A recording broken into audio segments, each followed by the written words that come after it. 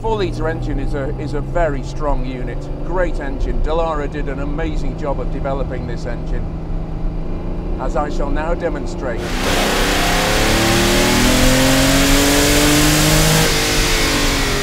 Woo!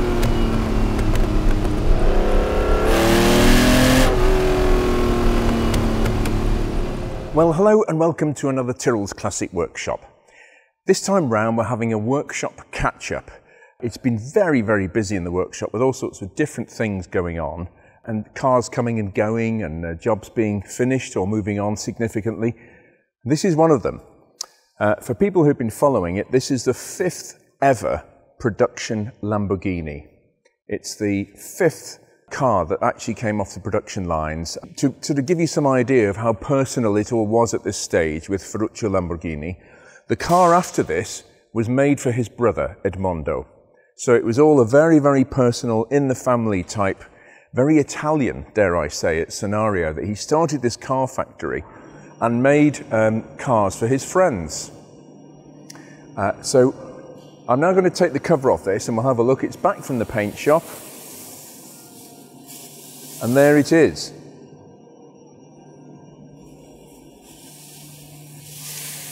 This is the exact original colour.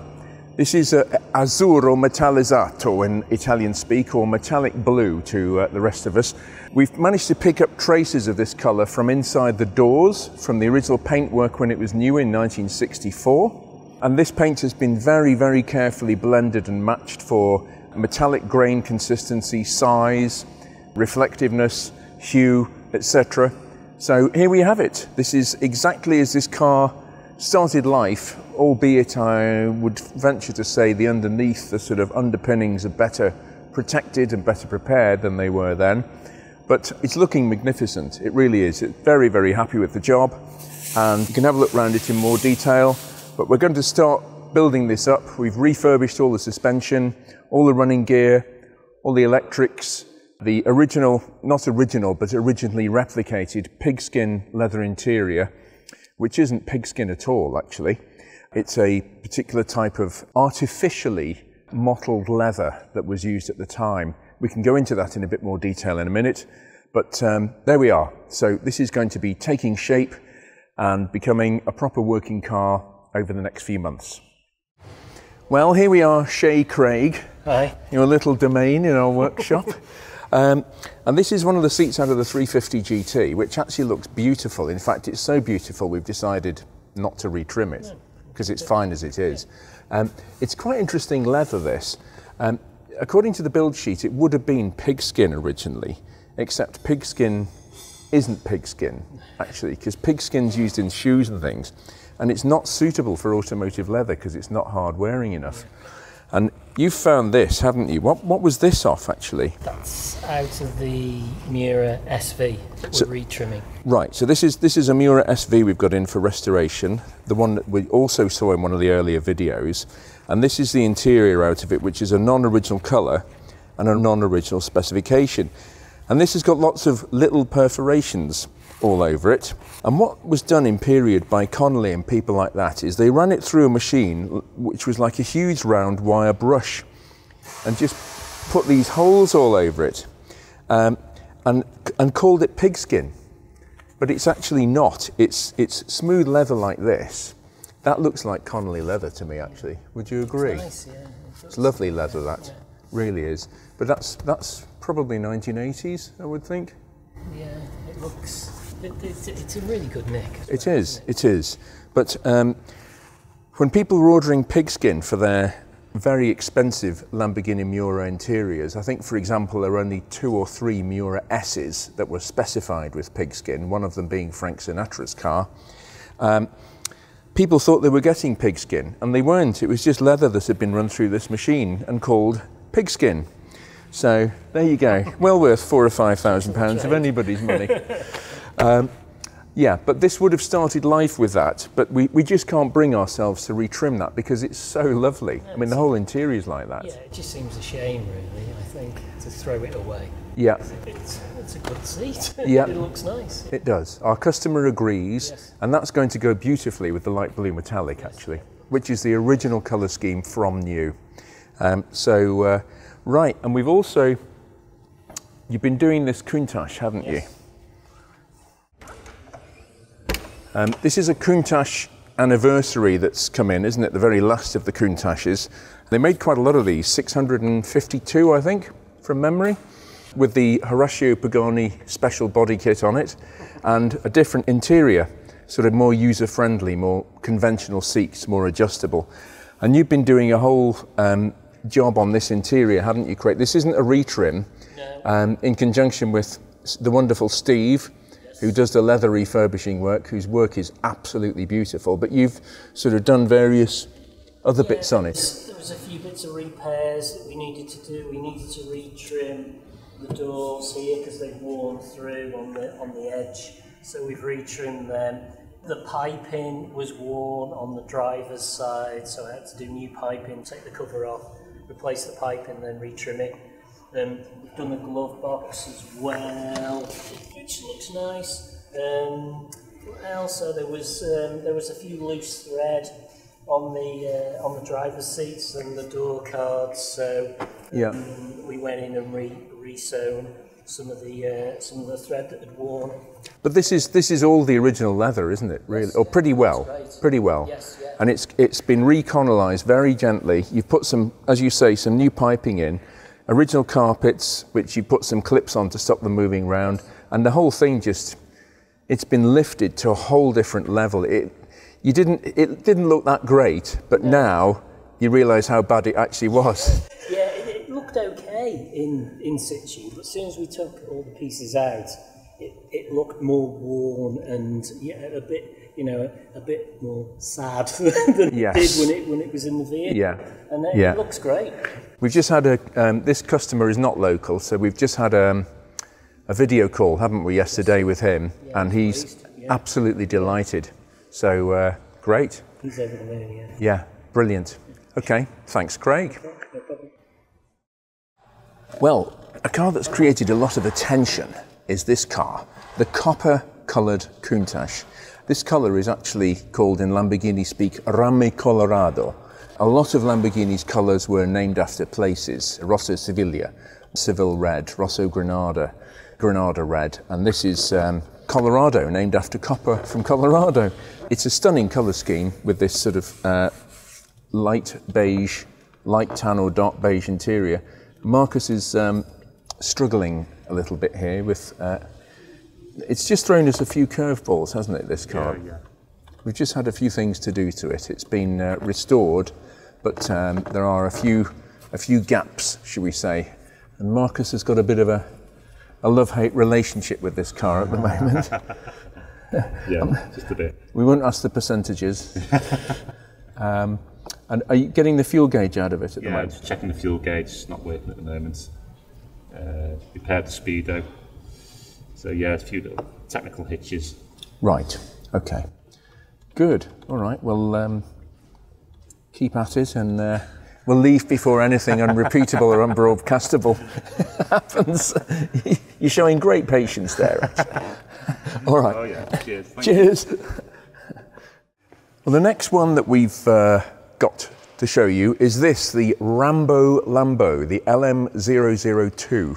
This was very interesting how this came about, really. In the late 70s, early 80s, Lamborghini decided they were going to make a military vehicle, like a sort of Jeep on steroids, and they called it the Cheetah. And it was originally to get government military contracts with, to try and bolster the company, because the finances were in a bit of a state in the late 70s and early 80s. It backfired on them, unfortunately. Nobody took it up and it didn't work. But what they did do, they thought, hang on, we've got various ingredients here. We've got some 4x4 know-how that we've learned about. We've got a Countach Quattrovalvole engine at this time, 5.2 litre Countach engine, and we've got some fantastic stylists and engineers at our disposal. So they came up with this, LM002. It was the darling of sheikhs and things like that in the 1980s. They all were falling over themselves to get into one of these and stand more chance of getting home over the sand dunes than they did in the likes of an Aston Martin Lagonda. So these were less abandoned in the desert and more likely to get them from A to B. Great bit of kit. Lamborghini obviously had a lot of weight here. I mean, this car in period was capable of 125 miles an hour, which doesn't sound a lot now. We live in the age of the sort of almost 200 mile an hour, if not 200 mile an hour 4x4, but very different time in the late 80s. And Lamborghini had to improvise. They were in uncharted territory. I would venture to say this was the fastest 4x4 available, certainly production at that time, with this crazy, huge V12 engine in it. So we're going to be doing a video that's dedicated to this when it's finished. But how did Lamborghini get round various things? Well, they couldn't make the brakes that big because the wheel and tyre technology wasn't that big at the time. So they, for instance, put 2 brake calipers on the front here, one beside the other, with this quite large brake disc, ventilated disc. And I can tell you an amusing anecdote about brakes and 2 calipers. When Rolls-Royce first announced the Silver Shadow in 1965, when it first went into production, 65, 66, it used Girling brake calipers. One on the front, like this, and one on the back. These are side by side, but one either end. And they were made by Girling in Liverpool for Rolls-Royce and Bentley at Crewe. And they were also off the Ford Granada car at that time. And Ford had incredibly strict quality control, very strict. And what Ford used to do was they'd test one in every so often brake calipers and sort of make sure the bore of the piston bores were exactly right size, etc. And some of them they rejected. They said, no, these are slightly outside spec. We'll reject the batch. What happened to the batch? They went to Rolls-Royce and Bentley at Crewe and they never had any back from them. They never had any back. So this is one, I think enough time's passed now to be able to say that actually Rolls-Royce were fitting Ford's reject Granada brake calipers in the 1960s.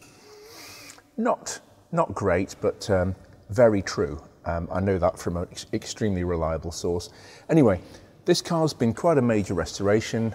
We've had it painted. It's just about to have its final flat and polish. We've redone all the suspension, including these enormous springs and shock absorbers. Marcus has rebuilt the whole thing with new joints. We've had everything replated, etc. It really has been quite a job of work, but the end is within sight now. So yeah, okay, we'll move on to the next one. Well, here we are. This is the Lamborghini Silhouette engine that we saw in the last workshop catch-up. This is the second prototype Silhouette. They made 52 of them, and this was the second one. And we've been doing the heads. We took the heads off because the exhaust valves are sodium filled on them, and they have a habit, the heads can break off them like Ferrari. We've got some new stainless steel exhaust valves. You've been fitting them, haven't you, Les? New valves, new, I think we cut the seats as well. Cut the seats. Regapped all the valve clearances. Good, okay, which is not a 5-minute job on this engine. As we found out, yeah. And this is Alex, who is one of our newest recruits. People have said about passing on to the next generation. So we've got Jack here, and we've got Alex, who've started with us now. And we'll be obviously asking you questions in a couple of days, how to rebuild a Lamborghini engine, no pressure. And you're holding the flywheel, so Les can clean up this thread, are you? Yeah, somebody had peened the end over to stop the nut coming off instead of putting a proper lock washer on. Oh, charming. Yeah. So we're in the process of cleaning that now. Good, okay. So this is the cradle that the engine sits on. This is the gearbox here. So when the engine's in the car, you will actually have the back of the seats here and the bulkhead, and then the exhaust system pokes out the back that way. So it's all clever stuff, beautifully compact, all sorts of things that run along the length of the car, and coolant hoses and oil pipes, oil cooler pipes. It's a lovely little piece of engineering, this actually. It's quite a sweet little engine. So this will be back together. Couple of weeks. Okay, great. Thanks very much, guys. Well, this is the Ferrari Fiberglass 308 that we've been doing for quite a while now, actually. I say fiberglass. There's a big thing now about the Vetroresina Ferrari 308s. They only made them for, I think it was 18 months maximum when they first came out, and everybody wants a fiberglass 308, which is fine because the body is fiberglass. But it doesn't stop them rusting underneath the skin. It's all still going on while you're driving along cheerfully in your shiny car, potentially. And James has been doing his magic on this. We're down to the A-pillars now, but you've got all this chassis has been welded in. This was absolutely rotten, wasn't it? Replaced, so that's all new. From the back there right to the front. The struts that the seat sits on, they've been replaced. So all that's done, both sides. We're dealing with these here now. Yeah, that's right there. Okay, so these are the structural elements of the car. This and this effectively hold the car together. Basically, yeah. And this was rotted through, if we remember from one of the previous workshop videos, and this has all been beautifully recreated and replaced and welded back in. It's really lovely work, this, isn't it? Very nice. Some of it was done elsewhere, and you've done the vast majority of it. Yes. Because it takes quite high amperage welding to weld these thick chassis tubes. Easy for me to say. That's right. Okay, all right. Thanks very much, James. Thank you. Well, that concludes another Tyrrell's Classic. Or does it? I admit we had Ferruccio's Countach in a few months ago, Mr. Lamborghini's Lamborghini Countach, and here's the link to that here, that video. But I know that's a hard act to follow, but nevertheless, it is the 50th anniversary of the Countach. We ought to take this bad boy out for a bit of a run, hey? Well, as I said earlier, this is 2021, the 50th anniversary of the shockwave that was the Lamborghini Countach, to give it its correct pronunciation, that was launched in 1971 at the Geneva show, and it was like a spaceship from another planet, and it actually still is. Particularly in this car's Rambo Colorado Copper in English. And this is one of the low-body Countaches, as they're called. At the end of the LP400 S2 production, which is what this is, a 1980 LP400 S2, when they went on to the LP400 S3, they changed the body. They increased the height of the body by 80 millimeters because it's very, very tight in here. I'd have no idea how Bob Wallace drove these, being 6'2", the low body Countach. But I actually drove an LP400, one of the original and very valuable Periscopio cars, around the Goodwood motor racing circuit some years ago in one of these, the earlier version, but the low body, with a crash helmet on as well, and I was like this. It wasn't great. I felt as though I was riding a bike all the time because my head was canted at 30 degrees. But it all adds to the excitement and the experience. This car is, we've been doing a lot of work on this car. This is the original factory colour, and we've done the brakes, the suspension, we've had the whole thing apart, and I'm just, this is just its first time on the road after all that, and the wheel geometry has been checked. And I must say, it feels great. I'm not pushing it, just warming it through, but the brakes were pulling over very badly, and they're now pulling up straight, even with everything not bedded in, fresh pads, all fresh hydraulics. And the ride doesn't get any smoother on these cars, on these bumpy roads, but still a great place to be. And the funny thing about this paint scheme is, for years people frowned upon metallic coppers and bronzes and even reds because they were considered in for a dig in some way, or nobody wanted them, and now they're everywhere. The French car manufacturers came out, both Renault and Peugeot came out with red metallics, and there's loads of people doing copper and orange and red and gold metallics again now, and I love it. But the funny thing was, Rolls-Royce had a a colour in the 1960s called Regal Red, a beautiful sort of bright red metallic, very much like is in vogue now. And for years that colour couldn't be replicated. Why? Because one of the ingredients in Rolls-Royce Regal Red was whale oil. Whale oil, ICI actually used whale oil in the formulation of Regal Red. And that's why it's only in the 21st century with pearlescent and modern paint technology that that sort of colour can be replicated. It's quite interesting because whale oil was used in quite a few car applications. If we think back to the 1930s MGs, the likes of the TC, TD, they had whale oil in their shock absorbers. They had lever arm dampers, and the correct fluid in them was whale oil. So how things have moved on. Anyway, I've warmed this car through now. It's looking very good. We got good T's and P's, good temperatures and pressures.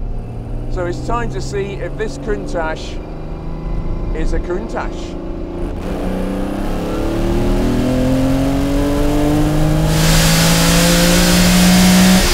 Oh yes, it is. And it feels wonderful. Suspension is great. Brakes are pulling up well. Not going to use them very hard because they're new.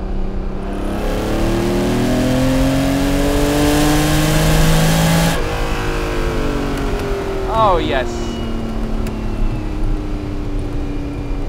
It's so satisfying doing this.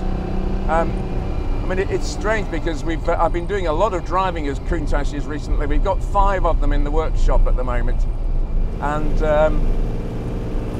I never quite know what my working day is going to bring. But this is just great. It really is. What a stunning colour. I love the colour on this car, but that is just a personal thing. But if you're going to have a Countach, you don't want it in a subtle colour, really.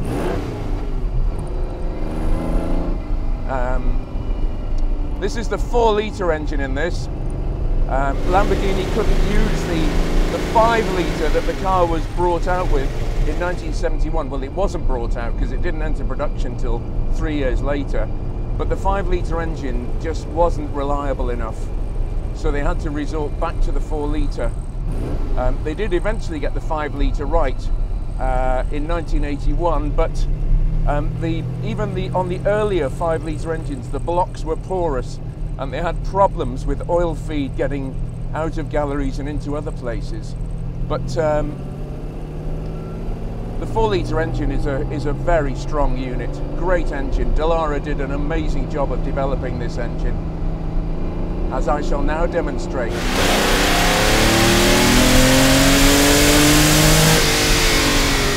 Woo!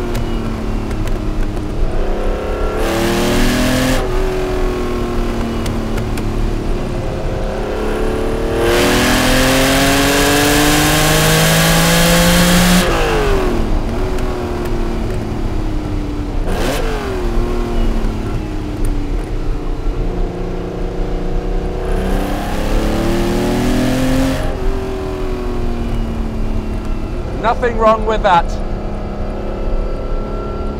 Very happy. This is definitely going to put a few smiles per mile on the owner's face when he gets it back.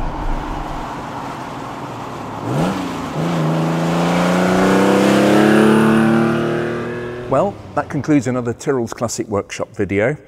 We'll have regular updates on things that are going on and jobs as they come along. But thanks for watching, as always. Please like, please share, please subscribe, and we'll be back with something else very soon.